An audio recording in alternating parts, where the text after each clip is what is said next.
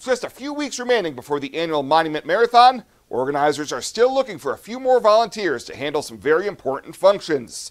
Race coordinator and WNCC Foundation Director Jennifer Reisig tells KDB News a few of their usual course marshals have had to bow out and they're looking for replacements. What that spot is you're assigned a position on the course and your job is to cheer on those runners and make sure they're going the right direction, which of course is very important. We've got signs, we've got directional arrows, but those course marshals that are standing there, they really provide that extra support to make sure that runners see the sign and they get turned like they need to.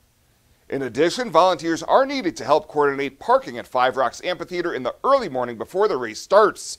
If you can help, you should sign up online with the Get Involved tab at monumentmarathon.com.